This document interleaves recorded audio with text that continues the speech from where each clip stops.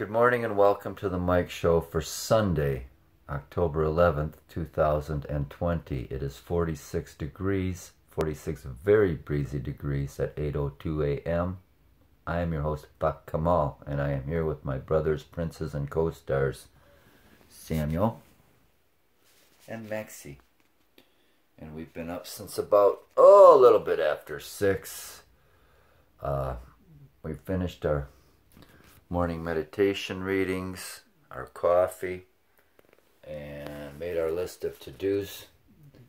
And we've just been sitting here and enjoying the presence of these loves, the songs of God and the chimes, and the beautiful pastel colors this morning. And we are planning and hoping to get a ride in today, but we don't know when. We're going to do a lot of kitchen work today. Going to cook a roast, make some soup, possibly bake some bread, cook some rice. Do a lot of prep cooking for this week, so when I come home from work at night, I can just heat stuff up for dinner. But I do want to get a ride in. It's not supposed to rain. Boy, it is beautiful. And but you never know. This is Michigan, it's October, it's the weather, it does what it wants. I believe my own senses rather than a weatherman, and it would not surprise me to see some rain today. No wildlife out there feeding right now. I slept pretty good.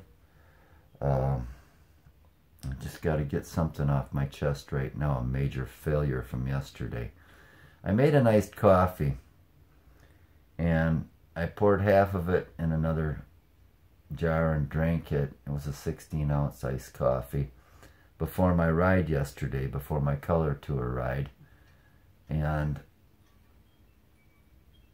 long story short, last night I was reaching for another jar to drink some ice water out of, and I left what remained of that iced coffee up in the cupboard. I did not put it back in the refrigerator. So that was just a major, colossal failure on my part. And, you know me, you know the drill. I was on the phone half the night with my shrink, and I ate like 6 or 8 Thorazine to get through that. I was just devastated at what a loser I am. So there it is. But I got through it. It's, no big deal. I'll be all right. I'll make another one. So anyway, another thing we plan on doing today is putting the cassette that arrived from Amazon on our Trek.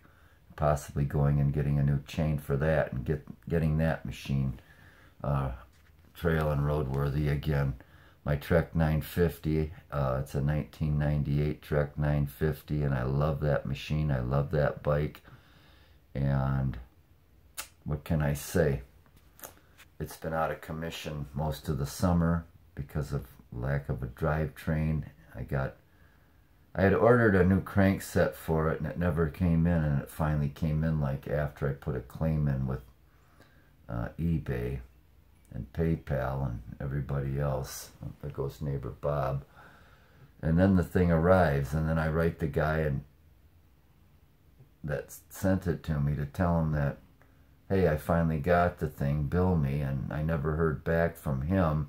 So I assume he was just content with the claim he got from eBay. He was probably reimbursed through insurance or something. I don't know. It doesn't matter.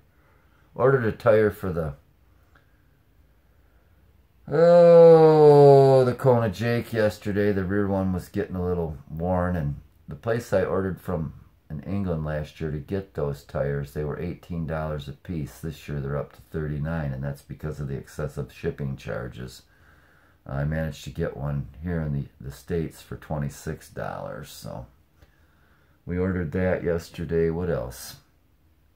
I don't know, but anyway, back to the Trek. I need a chain for it, and I like using that as I call it my Marauder. And mostly now I like riding it on gravel roads and minor trail riding because I've got a set of tires on that one just like on the Kona, only they're wider. They're naturally, wider on a mountain bike. They're 2-inch tires. but they have a low rolling resistance profile on the center part of the tread, and then they've got knobbies on the edge, so gives me some traction. Anyhow, we're going to pause right now. Hey, we are back, and I just thought of something else from yesterday. After my ride, my color tour ride, I stopped at the Friendship Room and saw Randy, and he gave me a photo that was taken of me as a volunteer there a couple years ago, several years ago, and it was nice.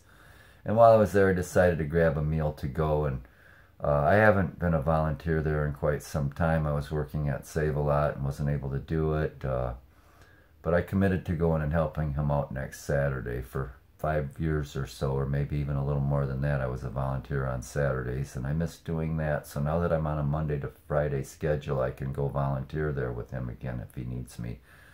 But I also saw my old friend Bergie, and you know, it's been a long time since we spoke, and he must have thought I was a raving lunatic when I let loose with all the stuff that came out of me, you know, a lot of anger and shit like that over the state of the world and state of this country, COVID, all kinds of things, you know, the victimization of everyone, and, you know, everything I think, say, and do, and things I don't even have to think, say, and do that pisses off and offends somebody, and I'm a racist and blah, blah, blah, and I just unloaded on him on my thoughts on all that stuff. And it's something, I don't know, I see, it's like when I worked at the rehab, and I learned about this about myself, and I relate a lot of it to myself as far as like someone that's an addict and doesn't use drugs or alcohol anymore, and haven't for 25 years almost. If I got the will and the strength to dig it out of me and be myself and make things happen and quit being a victim and quit blaming others, other people can do it too.